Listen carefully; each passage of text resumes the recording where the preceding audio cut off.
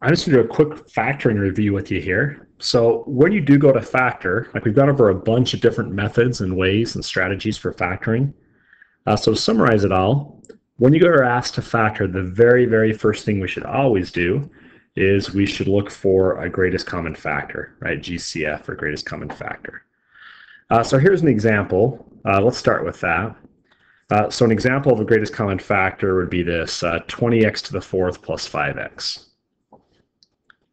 All right, so what I want you to do on each of these is I want you to pause the video and give it a try and see if you can get it, and then we'll talk about it together. So the common factor on this one would be 5x.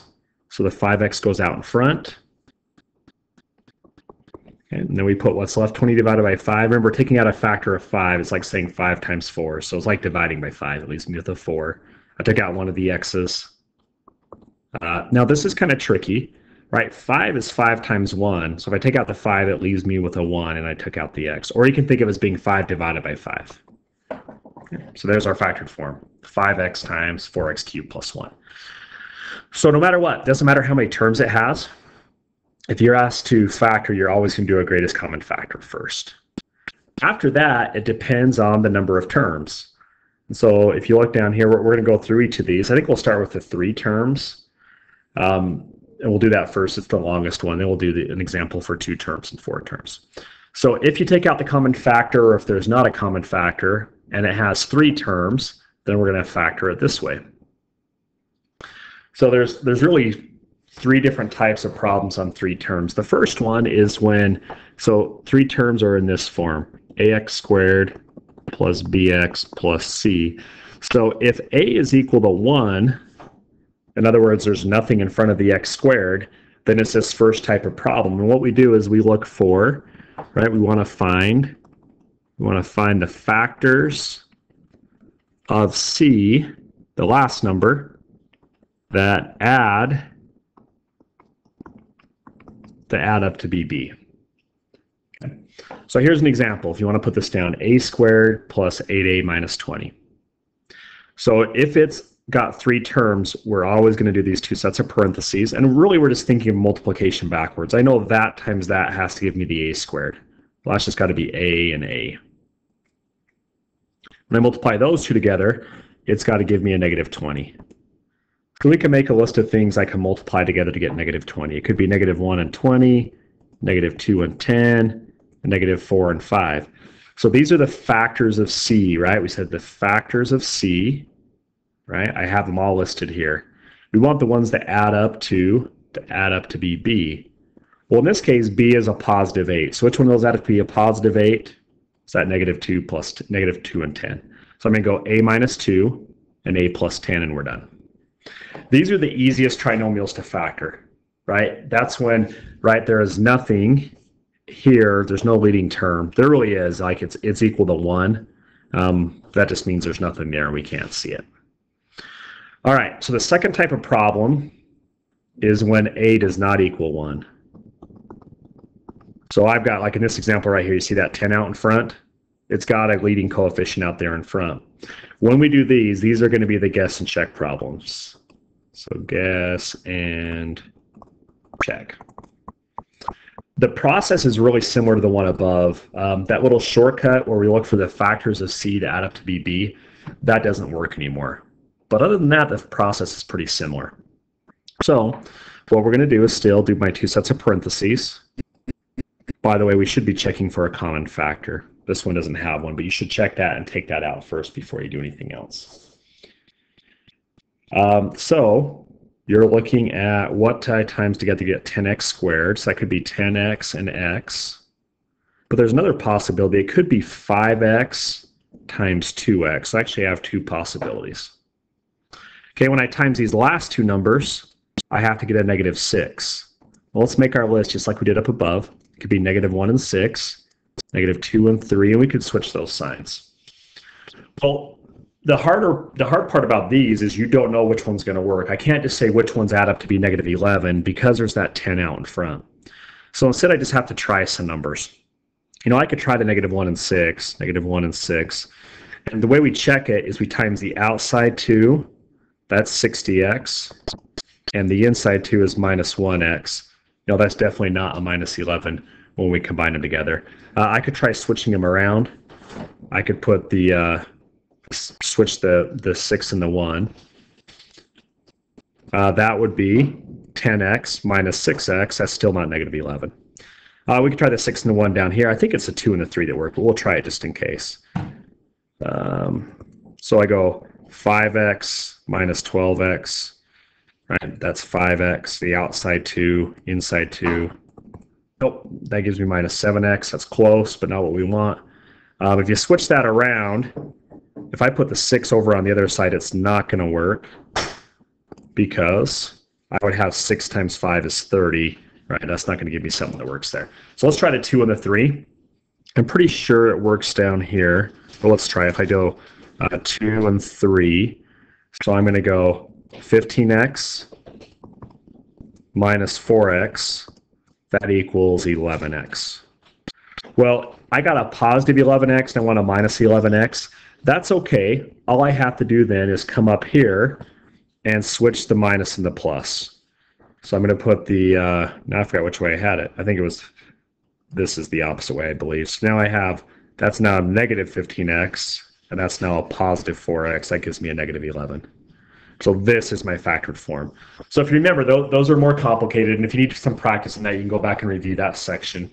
That was 2.7. I have a video where we did lots of examples of these. But that's when I've got that leading coefficient out in front, right? These are the easy ones up here where there's nothing in front of the a squared. This one has a 10 in front of the x squared, makes it harder. There is one other type of problem I wanted to do, and that is, this is still a trinomial, right? A quadratic trinomial. And you could do guess and check with this, but there's a faster way. If you remember, we went through these special cases. So this is a special case, and it's called a perfect square. And just to remind you how these work, again, you could do guess and check. It works fine, but it will take a long time. Instead, if I recognize that 9x squared is a perfect square, right? I square 3x to get 9x squared. And 25 is a perfect square. I square 5 to get it. And then I've got to check that middle term. The way we do that is we times the 3x and the 5 together. That's 15x, and then I times it by 2. Well, that gives me 30x. It's okay that it's a minus. Could be a minus or a plus. That's fine. So that means that this is a perfect square. So now instead of doing guess and check, I know it's a perfect square. I just put the 3x in here and the 5 in here, and whatever sign is right there goes right there. So if it's a minus, I put a minus. If it's a plus, I put a plus. Now, if you'd done guess and check, you could have done the exact same thing, and you would have ended up with 3x minus 5 and 3x minus 5 as my two factors, which is the same thing, right? That's the same thing as that. So you don't have to know this shortcut, but it sure saves you a lot of time. This is the pattern if you want to write it down.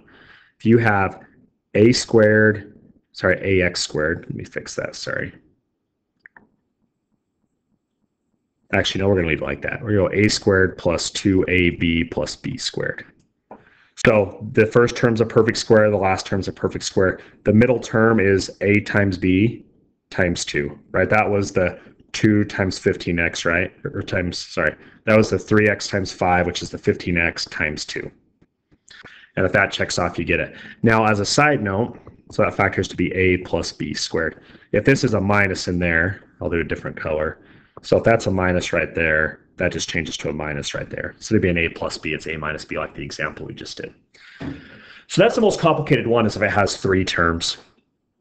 If it doesn't have 3 terms, right, it's either going to have 2 or 4. So let's go through an example of both of those. So if I take out the common factor and it's got 4 terms, then this is the last one you just did, then we do grouping. So under the 4 terms, if you want to put grouping, that's how we factor. So let's do this example. You can pause it and write it down if you want, but we'll go through this example of grouping. So again, with grouping, I look for a common factor between all 4, and there's not one. So instead, I just group the first 2 and the last 2 together. Be careful with this one. 8 and 5 does not have a common factor, but they both have n's. So I can take out an n squared. That'd leave me with 8n minus 5. And then 56 and 35, I could take out a 7. That would leave me with 8n minus 5. Remember, for factoring by grouping to work, these two have to match up, which they do. So now I take that 8n minus 5 and I put it out in front, right? I take it out of both. And that leaves me with and n squared plus 7. It's just, you're just taking out a common factor. And we're done. So again, make sure you remember how to do 4 terms, know it's grouping. Again, if you want to review, we have that video back on Canvas where you can go through those examples of grouping. If you've taken out your common factor and it has 2 terms, I think this is the easiest one of all of them. So if it has 2 terms, this is how it's going to work. So if you look at this example, I have 16x squared minus 25. All right, so if it's got 2 terms, the only way it's going to factor besides a common factor is by the difference of squares. Difference of squares.